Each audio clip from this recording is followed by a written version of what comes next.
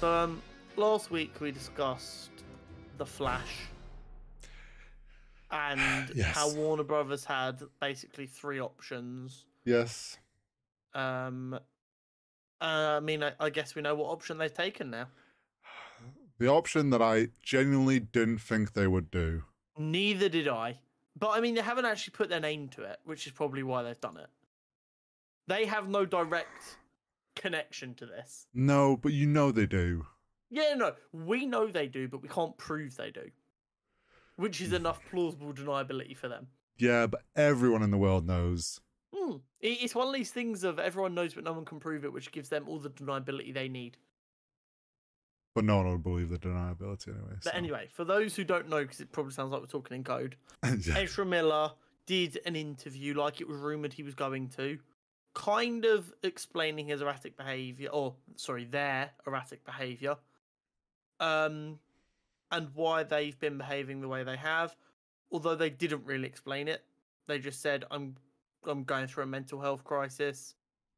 They said they're now actively receiving treatment, help Probably means with he's their in rehab. problems.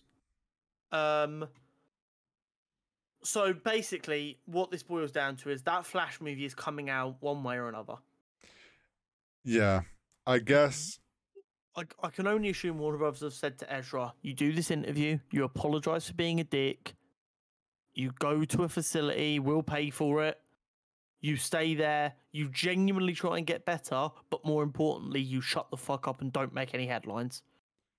So I think Warner Brothers have turned around and said, right, you're putting out an apology. We're sending you to rehab or facility or whatever it is.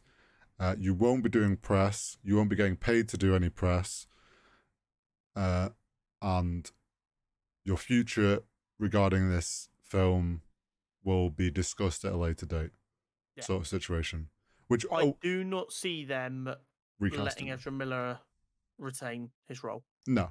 Their role. I think they recast and they have a new Barry Allen. I'm genuinely surprised that they went with the apology route and thought, but I guess they're just trying to like press, classic celebrity press, save face as best they can. I don't think anyone buys it. I think they know people aren't going to buy it, but they don't want to risk not doing any sort of an apology thing. I don't know. I think after the news broke that they had three options, they were like, shit, I guess we have three options. Yeah. Because once people think you only have three options, you kind of only do have three options.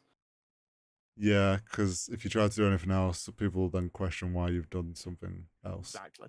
Yeah.